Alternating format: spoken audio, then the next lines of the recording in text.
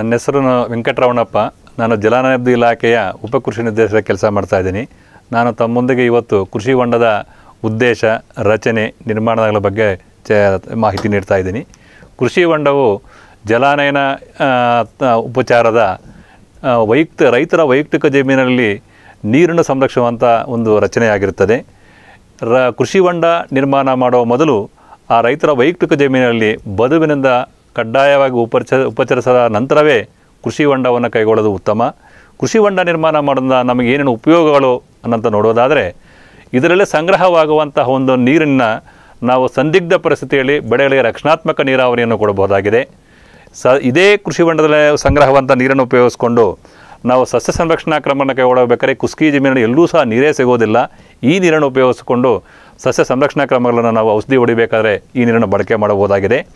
ತೋಟಗಾರಿಕೆ ಬೆಳೆಗಳೇನಾದರೂ ಜಮೀನಿನಲ್ಲಿ ಬೆಳೆದಿದ್ದಾಗ ಆ ತೋಟಗಾರಿಕಾ ಬೆಳೆಗಳಿಗೆ ಈ ನೀರನ್ನು ಒದಗಿಸಬಹುದಾಗಿದೆ. ಕ್ಷೇತ್ರ ಅರಣ್ಯ ಅಥವಾ ಸಸಿ ಮಡಿಗಳೇನಾದರೂ ನಮ್ಮ ಜಮೀನಲ್ಲಿದ್ದಾಗ ಅದರ ಅವಶ್ಯಕತೆ ತಕ್ಕಂತೆ ಈ ನೀರನ್ನು ನಾವು ಬಳಕೆ ಮಾಡಬಹುದಾಗಿದೆ. ಈ ಕೃಷಿ ಹೊಂಡದ ಒಡ್ಡಿನ ಮೇಲ್ಭಾಗದಲ್ಲೂ ಸಹ ತರಕಾರಿ ಮತ್ತು ಹಣ್ಣುಗಳನ್ನು ಬೆಳೆಯಲಿಕ್ಕೆ ಅವಕಾಶ ಇದೆ. ಇದಲ್ಲದೆ ಈ ನೀರನ್ನು ಕೃಷಿ ಹೊಂಡದಲ್ಲಿ ಸಂಗ್ರಹವಾದ ನೀರನ್ನು ಪಶು ಪಕ್ಷಿ ಜಾನುವಾರಲ್ಲಿ ಕುಡಿಲಿಕ್ಕೆ ಉಪಯೋಗ ಮಾಡ್ತವೆ. ಅಲ್ಪಾವಧಿ ಮೀನುಗಾರಿಕೆಯನ್ನು ಸಹ ನಾವು ಕೃಷಿ ಹೊಂಡದಿಂದ ಮಾಡಬಹುದಾಗಿದೆ. ಅಜೋಲ, ಜೈವಿಕ ಗೊಬ್ಬರ ಇತರ ಉತ್ಪಾದನೆಯೂ ಸಹ ನಾವು ಕೃಷಿ ಹೊಂಡದ ನೀರನ್ನು ಉತ್ಪಾದಿಸಬಹುದಾಗಿದೆ. ಕೃಷಿ ಹೊಂಡದ ಮಾದರಿಗಳನ್ನು ನೋಡೋದಾದರೆ 3 ಮಾದರಿಗಳನ್ನು ನಾವು ಕಾಣಬಹುದಾಗಿದೆ. ಸ್ಲೋಪಿಂಗ್ ಮಾದರಿ ಕೃಷಿ ಹೊಂಡ, ಸ್ಟೆಪ್ ಮಾದರಿ ಅಂದರೆ ಮೆಟ್ಟಲಿನ ರೂಪದಲ್ಲಿ ಕಟ್ಟಕ್ಕಂಥ ಸ್ಟೆಪ್ ಮಾದರಿ, ಇನ್ನೊಂದು ಸ್ಲೋಪಿಂಗ್ ಮಾದರಿಯಲ್ಲೇ ಕೃಷಿಗ ಲೈನಿಂಗನ್ನು ಮಾಡ್ತಾರೆ, ಪ್ಲಾನಿಥಿನ್ ಲೈನಿಂಗನ್ನು ಮಾಡ್ತಕ್ಕಂಥ 3 ಮಾದರಿಯ ಕೃಷಿ ಹೊಂಡವನ್ನು ನೋಡಬಹುದು. ಪ್ರಮುಖವಾಗಿ ನರೇಗಾ ಯೋಜನೆಯಡಿಯಲ್ಲಿ ಸ್ಟೆಪ್ ಮಾದರಿ, ಯಾಕಂದರೆ ಕೂಲಿ ಕಾರ್ಮಿಕರನ್ನು ಉಪಯೋಗಿಸೇ ಮಾಡ್ತಾರಂದ ಸ್ಟೆಪ್ ಮಾದರಿ ಕೃಷಿ ಹೊಂಡವನ್ನು ನಾವು ನಿರ್ಮಾಣ ಮಾಡ್ತೀವಿ. ಈಗ ನಿರ್ಮಾಣ ಮಾಡೋಕ್ಕಿಂತ ಮೊದಲು ನಾವು ಗಮನಿಸಬೇಕಾದ ಅಂಶಗಳಂದರೆ ಸ್ಥಳದ ಆಯ್ಕೆ, ಹರಿದು ಬರುವ ನೀರಿನ ಪ್ರಮಾಣಕ್ಕೆ ಅನುಗುಣವಾಗಿ ನಾವು ಹೊಂಡದ ಗಾತ್ರವನ್ನು ನಾವು ನಿರ್ಧರಿಸಬೇಕಾಗಿರ್ತದೆ. ಸಾಮಾನ್ಯವಾಗಿ ಕೆಂಪು ಮಣ್ಣಲ್ಲಾದರೆ 1 ಹೆಕ್ಟೇರ್ ಪ್ರದೇಶದಿಂದ 166 ಘನಮೀಟರ್, ಕಪ್ಪು ಭೂಮಿಯಲ್ಲಾದರೆ 300 ಘನಮೀಟರ್ ನೀರು ಹರಿದು ಬರುತ್ತದೆ. ಇದನ್ನು ಗಮನದಲ್ಲಿಟ್ಟುಕೊಂಡು ನಾವು ಕೃಷಿ ಹೊಂಡದ ಗಾತ್ರವನ್ನು ನಿರ್ಧರಿಸಬೇಕಾಗುತ್ತದೆ. ಕೃಷಿ ಹೊಂಡ ನಿರ್ಮಾಣ ಮಾಡೋ ಸ್ಥಳದಲ್ಲಿ ಯಾವುದೋ ಬಂಡೆ, ಗೊರಸು ಇಂಥದನ್ನು ಇರದಂಥ ಜಾಗವನ್ನು ನಾವು ಆಯ್ಕೆ ಮಾಡಬೇಕಾಗುತ್ತದೆ. ಕೃಷಿ ಹೊಂಡ ನಿರ್ಮಾಣ ಮಾಡುವ ಮೊದಲು ಸ್ಥಳ ಆಯ್ಕೆಯ ನಂತರ ಅದರ ಗಾತ್ರವನ್ನು ನಾವು ನಿರ್ಧರಿಸಬೇಕಾಗುತ್ತದೆ. ನರೇಗಾ ಯೋಜನೆಯಡಿಯಲ್ಲಿ ಈ 5 ಗಾತ್ರಗಳ ಕೃಷಿ ಹೊಂಡ ನಿರ್ಮಿಸಲು ಅವಕಾಶ ಕಲ್ಪಿಸಲಾಗಿರುತ್ತದೆ. ಈ ಒಂದು ಗಾತ್ರ ನಿರ್ಧಾರ ಮಾಡೋಕ್ಕೆ ಪ್ರಮುಖವಾದ ನಾವು ನೋಡಬೇಕಾದ ಅಂಶ ಯಾವುದಂದರೆ, ಆ ಕೃಷಿ ಹೊಂಡಕ್ಕೆ ನೀರು ಒದಗಿಸುವ ಕ್ಷೇತ್ರ ಬಹಳ ಮುಖ್ಯವಾಗಿದೆ. ನೀವು ಗಮನಿಸ್ಬೋದು, 10 ಮತ್ತು 12, 15 ಪ್ರತಿಯೊಂದು ಗಾತ್ರಕ್ಕೂ ಆ ನೀರು ಒದಗಿಸುವ ಕ್ಷೇತ್ರ ಕನಿಷ್ಠ ಎಷ್ಟಿರಬೇಕು ಅನ್ನೋದನ್ನು ಗುರುತಿಸಲಾಗಿದೆ. 10 ಗಾತ್ರ ನೋಡಿದಾಗ ಕೆಂಪು ಭೂಮಿನಲ್ಲಿ ಕನಿಷ್ಠ 1.75 ಹೆಕ್ಟೇರ್, ಕಪ್ಪು ಭೂಮಿಯಲ್ಲಾದರೆ 1 ಹೆಕ್ಟೇರ್ ಜಮೀನು ಇರಬೇಕು. 12 ಗಾತ್ರಕ್ಕಾದರೆ ಕೆಂಪು ಮಣ್ಣಿನಲ್ಲಿ 2.25 ಹೆಕ್ಟೇರ್, ಕಪ್ಪು ಭೂಮಿಯಲ್ಲಾದರೆ 2 ಹೆಕ್ಟೇರ್ ಜಮೀನು ಇರಬೇಕು. 15 ಮೀಟರ್ ಗಾತ್ರ ಕೃಷಿ ಹೊಂಡಕ್ಕಾದರೆ ಕೆಂಪು ಮಣ್ಣಿನಲ್ಲಿ 3.25 ಹೆಕ್ಟೇರ್, ಕಪ್ಪು ಭೂಮಿಯಲ್ಲಾದರೆ 2.75 ಹೆಕ್ಟೇರ್ ಕನಿಷ್ಠ ಕ್ಷೇತ್ರ ಇರಬೇಕಾಗುತ್ತದೆ. 7 ಮೀಟರ್ ಮತ್ತು 9 ಮೀಟರ್ಗೂ ಕನಿಷ್ಠ ನಾವು 10 ಉಪಯೋಗಿಸೋದು ಇರಲೇಬೇಕು. ಆ ಗಾತ್ರ ಯಾಕೆ ಕೊಟ್ಟಿದ್ದೇವೆ ಅಂದರೆ, ಅತಿ ಸಣ್ಣ ರೈತರ ಜಮೀನು ಕಡಿಮೆ ಇರೋದರಿಂದ ಅಂಥ ರೈತರು ಸಹ ಅಂಥ ಸಣ್ಣ ಗಾತ್ರದ ಕೃಷಿ ಹೊಂಡ ನಿರ್ಮಾಣ ಮಾಡಲಿಕ್ಕೆ ಅವಕಾಶ ಕಲ್ಪಿಸಲಾಗಿದೆ. ಇದಲ್ಲದೆ ಈ ಗಾತ್ರದಂತೆ ಆ ಒಳಗುಂಡಿ ಅಗಲ ಕ್ರಸ್ಟ್ ಅಂತ ನಿರ್ಧಾರ ಮಾಡಬೇಕಾದ್ರೂ ಸಹ ಈ ಸೈಜ್ಗೆ ಅನುಗುಣವಾಗಿ ಆ ಒಂದು ಒಳಗುಂಡಿ ಅಗಲನೂ ವೇರಿಯೇಷನ್ ಆಗುತ್ತೆ. ಅದನ್ನು ತಾವು ಗಮನಿಸ್ಬೋದು. ಕೃಷಿ ಹೊಂಡ ಸುಸ್ಥಿರವಾಗಿರಬೇಕಂದ್ರೆ ಈ ಕೆಲವು ಅಂಶಗಳ ಬಗ್ಗೆ ನಾವು ಗಮನ ನೀಡಬೇಕಾಗುತ್ತದೆ. ಒಂದು, ಸೂಕ್ತ ಸ್ಥಳದ ಆಯ್ಕೆ ಮಾಡಬೇಕು. ಸೂಕ್ತ ಸ್ಥಳದ ಆಯ್ಕೆ ಅಂತ ಅಳತೆಯನ್ನು ಮತ್ತು ಗಾತ್ರ ನಿರ್ಧಾರನೂ ಮಾಡಬೇಕು. ಅದರಂತೆ ನಾವು ಹೊಂಡವನ್ನು ನಿರ್ಮಿಸಬೇಕು. ಆ ಹೊಂಡಕ್ಕೆ ನೀರು ಹರಿದು ಬರುವಂಥ ಇರಬೇಕು. ಸಾಧ್ಯವಾದರೆ ನೀರು ದಾರಿ ಅಥವಾ ಕಾಲುವೆಯನ್ನು ಮಾಡಿದರೆ ಒಳ್ಳೆಯದು. ಕೃಷಿ ಹೊಂಡದ ಒಳ ಮತ್ತು ಹೊರಗುಂಡಿಗಳನ್ನು ನಾವು ಭದ್ರಪಡಿಸುವಂಥ ಒಂದು ಕೆಲಸ ಮಾಡಬೇಕಾಗುತ್ತದೆ. ಕೃಷಿ ಹೊಂಡದ ಸುತ್ತಲೂ ಮಣ್ಣನ್ನು ತೆಗೆದು ನಾವು ಬದು ನಿರ್ಮಾಣಿಸ್ತೇವೆ. ಆ ಹೊಂಡದ ಬೊಡ್ಡಿನ ಮೇಲೆ ಗಿಡಗಳನ್ನು ನೆಡುವುದರಿಂದ ಈ ಕೃಷಿ ಹೊಂಡವನ್ನು ಸುಸ್ಥಿರವಾಗಿ ನಾವು ಕಾಪಾಡಬಹುದಾಗಿದೆ. ನಾವು ಕೃಷಿ ಹೊಂಡದ ಭಾಗಗಳನ್ನು ನಾವು ನೋಡುವುದಾದರೆ ಪ್ರಮುಖವಾಗಿ 1 ಹೊಂಡ, 2ನೇದು ಹೂಳು ಬೋನು, 3ನೇದು ಒಳಚರಂಡಿ, 4ನೇದು ಹೊರಚರಂಡಿ, 5ನೇದು ಹೊಂಡದ ಸುತ್ತ ಬದು. ಈ 5 ಭಾಗಗಳನ್ನು ನಾವು ಗಮನಿಸ್ಬೋದು. ಆ್ಯಕ್ಚುಲಿ 4 ಇರೋದು, ಒಳ ಮತ್ತು ಹೊರಚರಂಡಿ ಒಂದು, ಹಂಗಾಗಿ 4 ಪ್ರಮುಖ ಭಾಗಗಳಿರೋದು. ನೀವು ನಿರ್ಮಾಣ ಮಾಡೋಕ್ಕಿಂತ ಮೊದಲು ಆ ಪಂಕ್ತೀಕರಣ ಕೊಡಬೇಕು. ಆ ತಳದ ಅಗಲ ಎಷ್ಟಿರಬೇಕು, ಮೇಲ್ಭಾಗದ ಅಗಲ ಎಷ್ಟಿರಬೇಕು ಅನ್ನೋದನ್ನು ಪಂಕ್ತೀಕರಣ ಕೊಟ್ಟ ನಂತರವೇ ಕಾಮಗಾರಿಯನ್ನು ನಾವು ಪ್ರಾರಂಭಿಸಬೇಕು.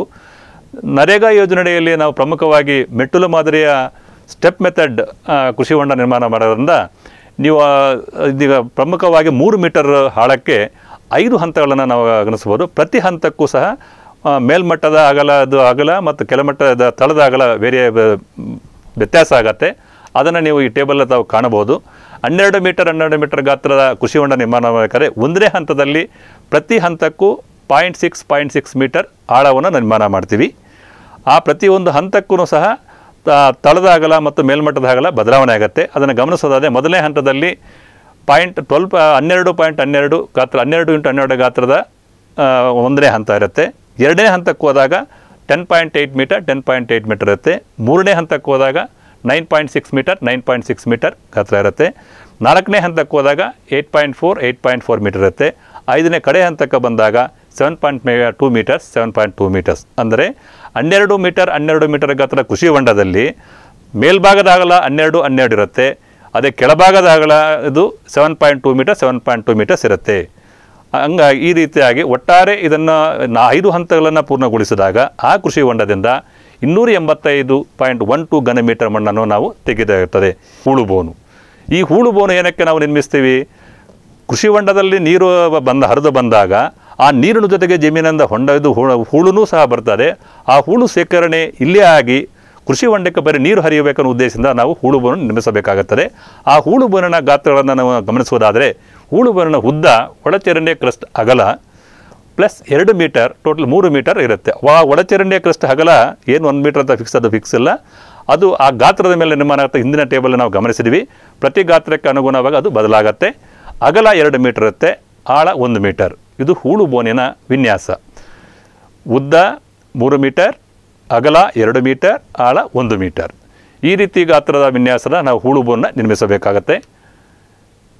ಹೂಳುಬೋನ ನಂತರ ಎರಡನೇ ಭಾಗ ಹೊಳ ಮತ್ತು ಹೊರಚರಂಡಿ. ಹೊಳ ಮತ್ತು ಹೊರಚರಂಡಿ ಮಳೆ ನೀರಿನ ಕೃಷಿ ಹೊಂಡದ ತುಂಬಿ ಹೆಚ್ಚಿನ ನೀರು ಹೊರಗೆ ಹೋಗಲು ಹೊಳ ಮತ್ತು ಹೊರಚರಂಡಿ ನಾವು ನಿರ್ಮಿಸಬೇಕಾಗುತ್ತೆ. ಫಸ್ಟು ಪ್ರಥಮವಾಗಿ ಕೃಷಿ ಹೊಂಡಕ್ಕೆ ನೀರು ಹರಿದು ಬರಬೇಕು.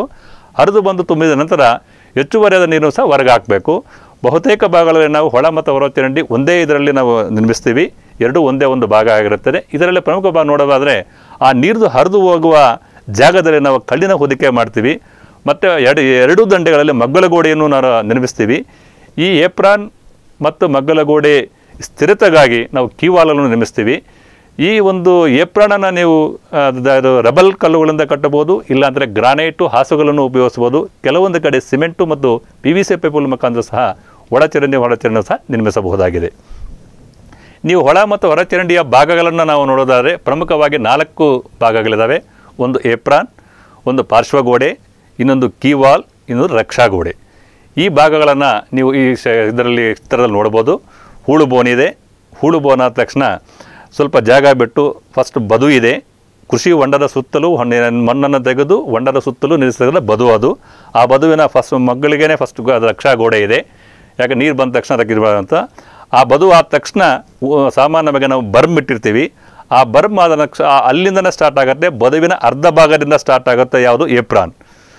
ನೆಕ್ಸ್ಟು ಪಾರ್ಶ್ವಗೋಡೆ ಇದೆ. ನೆಕ್ಸ್ಟ್ ಕೃಷಿ ಹೊಂಡ ತಳಕ್ಕೆ ಹೋದ ಸಹ ಒಂದು ಸ್ವಲ್ಪ ಭಾಗವನ್ನು ನಾವು ರಫ್ ಸ್ಟೋನ್ ಪಿಚ್ಚಿಂಗನ್ನು ಮಾಡ್ತೀವಿ. 5 ಕೀವಾಲನ್ನು ತಾವು ಕಾಣಬಹುದು. ಈ ಪ್ರತಿಯೊಂದು ಭಾಗದ ವಿನ್ಯಾಸವನ್ನು ನಾವು ನೋಡೋದಾದರೆ ಫಸ್ಟ್ ಏಪ್ರಾನ್ ನೋಡೋಣ. ಏಪ್ರಾನ್ನ ವಿನ್ಯಾಸಗಳಿರುತ್ತೆ. ಏಪ್ರಾನ್ನ ಉದ್ದ ಎಷ್ಟಿರುತ್ತೆ ಅಂದರೆ ಬದುವಿನ ತಳದ ಅರ್ಧ ಪ್ಲಸ್ ಬರ್ಮ್ ಎಷ್ಟಿರುತ್ತೆ 1 ಮೀಟರ್ ಬಿಟ್ಟಿರ್ತೀವಿ. ಇಳಿಜಾರು ಉದ್ದ ಎಷ್ಟಿರುತ್ತೆ? ಕಪ್ಪು ಭೂಮಿಯಲ್ಲಾದರೆ 4.24 ಮೀಟರ್ ಇರುತ್ತೆ. ಇಲ್ಲ, ಕೆಂಪು ಭೂಮಿಯಲ್ಲಾದರೆ. ಕಪ್ಪು ಭೂಮಿಯಲ್ಲಾದರೆ 5.4 ಮೀಟರ್ಸ್ ಇರುತ್ತೆ. ಪ್ಲಸ್ 1.5 ಮೀಟರ್ ತಳದ ಅಗಲಕ್ಕೆ ಹೋದ ನಂತರವೂ ಸಹ ನಾವು ಏಪ್ರಾನ್ನ ನಿರ್ಮಿಸಬೇಕಾಗತ್ತೆ. ಏಪ್ರಾನ್ನ ಉದ್ದ ನೀವು ಗಮನಿಸೋದ್ರೆ ಇನ್ನೊಂದು ಸಲ ರಿಪೀಟ್ ಮಾಡ್ತೀನಿ. ಬದುವಿನ ಅರ್ಧ, ತಳದ ಅರ್ಧ, ಬರ್ಮ್, ಇಳಿಜಾರಿನ ಉದ್ದ ಕಪ್ಪು ಭೂಮಿಯಲ್ಲೂ ಕೆಂಪು ಭೂಮಿಯಲ್ಲೂ ವ್ಯತ್ಯಾಸ ಆಗುತ್ತೆ. ಕಪ್ಪು ಭೂಮಿಯಲ್ಲಾದರೆ 5.4 ಮೀಟರ್, ಕೆಂಪು ಭೂಮಿಯಲ್ಲಾದರೆ 4.2 ಮೀಟರ್ ಇರುತ್ತೆ. Plus 1.5 metre. ಇದು ಏಪ್ರಾನ್ನ ಉದ್ದ. ಅಗಲ ಎಷ್ಟಿರಬೇಕು? ಒಳಚರಂಡಿಯ ಕ್ರಸ್ಟ್ ಅಗಲ ಎಷ್ಟು ಅಷ್ಟಿರುತ್ತೆ. ಆಳ ಎಷ್ಟಿರುತ್ತೆ? 0.45 ಮೀಟರ್ ಆಳ ಇರುತ್ತೆ. ಇದು ಏಪ್ರಾನ್ನ ಅಳತೆಗಳನ್ನು ನಾವು ನಡೆಸೋದು. ಈ ಅಳತೆ ಏಪ್ರಾನ್ನ ನಾವು ನಿರ್ಮಿಸಬೇಕಾಗತ್ತೆ. ಏಪ್ರಾನ್ನಲ್ಲಿ ಇನ್ನೊಂದು ಪ್ರಮುಖ ಭಾಗ, ಇದು ಒಳಚರಂಡಿಯಲ್ಲಿ ಇನ್ನೊಂದು ಪ್ರಮುಖ ಭಾಗ, ಒಂದು ಏಪ್ರಾನ್ ನೋಡಿದ್ವಿ, ಇನ್ನೊಂದು ಪಾರ್ಶ್ವಗೋಡೆ. ಆ ಪಾರ್ಶ್ವಗೋಡೆಯ ಅಳತೆಗಳನ್ನು ನಾವು ಗಮನಿಸೋದಾದರೆ ಬದುವಿನ ತಳದ ಅಗಲ ನೋಡಿದ್ವಿ 5.5 ಮೀಟರ್ ಇದೆ. ಬರ್ಮ್ 1 ಮೀಟರ್ ಇರುತ್ತೆ. ಸರಾಸರಿ ಇಳಿಜಾರಿನ ಉದ್ದ ನಾನು ಆಗಲೇ ಹೇಳ್ದಂಗೆ ಕಪ್ಪು ಭೂಮಿಯಲ್ಲೂ ಮತ್ತು ಕೆಂಪು ಭೂಮಿಗೆ ಸ್ವಲ್ಪ ಇಳಿಜಾರಿನ ಉದ್ದ ಡಿಫರೆನ್ಸ್ ಇದೆ. ಕೆಂಪು ಭೂಮಿಯಲ್ಲಾದರೆ 4.24 ಮೀಟರ್ ಇರುತ್ತೆ, ಕಪ್ಪು ಭೂಮಿಯಲ್ಲಾದರೆ 5.4 ಮೀಟರ್ ಇರುತ್ತೆ. ಇದು ಪಾರ್ಶ್ವಗೋಡೆಯ ಉದ್ದ. ಅಗಲ ಎಷ್ಟಿರುತ್ತೆ? 0.6 ಮೀಟರ್ ಇರುತ್ತೆ, ಆಳ 0.6 ಮೀಟರ್ ಇರುತ್ತೆ. ಇದು ಒಳಚರಂಡಿ ವೃತ್ತಿ ಎರಡನೇ ಭಾಗ. ಮೂರನೇ ಭಾಗ ನೋಡೋದಾದರೆ ಕೀವಾಲುಗಳು. ಈ ಕೀವಾಲು ನಾವು ನಿರ್ಮಿಸುವ ಉದ್ದೇಶ ಪಾರ್ಶ್ವಗೋಡೆ ಮತ್ತು ಏಪ್ರಾನ್ನು ಸುಭದ್ರವಾಗಿರಲಿ ಅನ್ನೋದಕ್ಕೋಸ್ಕರ 5 ಕೀವಾಲನ್ನು ನಿರ್ಮಿಸ್ತೀವಿ. ಈ ಕೀವಾಲುಗಳ ವಿನ್ಯಾಸ ನೋಡೋದಾದರೆ ಕೀವಾಲನ ಉದ್ದ 0.45 ಮೀಟರ್, ಅಗಲ ಒಳಚರಂಡಿ ಕ್ರಸ್ಟ್ ಅಗಲ ಎಷ್ಟಿರುತ್ತೋ ಅಷ್ಟಿರಬೇಕು, ಆಳ 0.6 ಮೀಟರ್ ಇರುತ್ತೆ. ಇನ್ನೊಂದು ಪ್ರಮುಖ ರಕ್ಷಾಗೋಡೆ ಗಾರ್ಡ್ವಾಲ್ ಅಂತೀವಿ.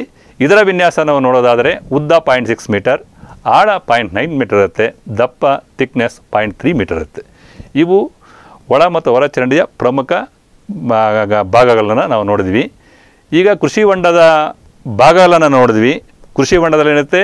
ಹೊಂಡ ಇರುತ್ತೆ, ಬದು ಇರುತ್ತೆ, ಹೂಳು ಬೋನ್ ಇರುತ್ತೆ, ಒಳ ಮತ್ತು ಹೊರ ಚರಂಡಿ ಇರುತ್ತೆ. ಒಳ ಮತ್ತು ಹೊರ ಚರಂಡಿಯಲ್ಲಿ ಭಾಗಗಳನ್ನು ನೋಡೋದಾದರೆ ರಕ್ಷಾಗೋಡೆ ಇರುತ್ತೆ, ಏಪ್ರಾನ್ ಇರುತ್ತೆ, ಪಾರ್ಶ್ವಗೋಡೆ ಇರುತ್ತೆ, ಕೀವಾಲ್ ಇರುತ್ತೆ. ಇಷ್ಟು ಭಾಗಗಳನ್ನು ನಾವು ಗಮನಿಸಿದ್ವಿ. ಇಷ್ಟೆಲ್ಲ ನೋಡಿದ ಮೇಲೆ ಈಗ ನಾವು ನಿರ್ಮಾಣ ಹೆಂಗೆ ಮಾಡಬೇಕು? ಕೃಷಿ ಹೊಂಡದ ಭಾಗಗಳು ತಾಂತ್ರಿಕ ವಿನ್ಯಾಸಗಳನ್ನು ನೋಡಿದ ನಂತರ ಆ ಒಂದು ವಿನ್ಯಾಸನ ಉಪಯೋಗಿಸ್ಕೊಂಡು ನಿರ್ಮಾಣ ಮಾಡೋದು ಹೆಂಗಂದರೆ ಪ್ರಪ್ರಥಮವಾಗಿ ಆ ನಿರ್ಮಾಣ ಮಾಡೋ ಸ್ಥಳದ ಆಯ್ಕೆಯ ನಂತರ ಆ ಸ್ಥಳದಲ್ಲಿ ನಾವು ಮಾರ್ಕಿಂಗ್ ಕೊಡಬೇಕು, ಪಂಕ್ತೀಕರಣ ಕೊಡಬೇಕು. ಈ ರೀತಿ ಯಾವ ಗಾತ್ರದ ನಾವು ನಿರ್ಮಾಣ ಮಾಡ್ತೀವೋ ನಿರ್ಧಾರ ಮಾಡಿದ ಮೇಲೆ ಆ ಗಾತ್ರಕ್ಕೆ ಹೋಗಿ ಪಂಕ್ತೀಕರಣ ಕೊಡಬೇಕು. ನೋಡಿ ಆ ಚಿತ್ರದಲ್ಲಿ ಕಾಣಬಹುದು, ಪಂಕ್ತೀಕರಣ ಮಾರ್ಕ್ ಮಾಡಿದ್ದಾರೆ ಬಿಳಿ ಇದರಲ್ಲಿ. ಸೊ ಆ ಪಂಕ್ತೀಕರಣ ಕೊಡಿಸೋಕೆ ಕೆಲಸ ಸ್ಟಾರ್ಟ್ ಮಾಡ್ತಾರೆ. ಕೆಲಸ ಮಾಡಿ ಈ ರೀತಿ ನರೇಗಾದಲ್ಲಿ ಸ್ಟೆಪ್ ಮಾದರಿ ಕೃಷಿ ಹೊಂಡ ನಿರ್ಮಿಸೋದ್ರಿಂದ ನೀವು ಸ್ಟೆಪ್ಪನ್ನು ನಾವು ಕಾಣಬಹುದಾಗಿದೆ. ಈ ರೀತಿ ನಿರ್ಮಾಣ ಮಾಡ್ತಾರೆ. ಈ ನಿರ್ಮಾಣ ಎಲ್ಲ ಮುಗಿದಾದ ಮೇಲೆ ಅದು ಗಾತ್ರಕ್ಕೆ ಸರಿಯಾಗಿ ನಿರ್ಮಿಸಲಾಗಿದೆ ಅನ್ನೋ ಅಳತೆಗಳನ್ನು ಸಹ ತಗೊತಾ ಇದ್ದಾರೆ.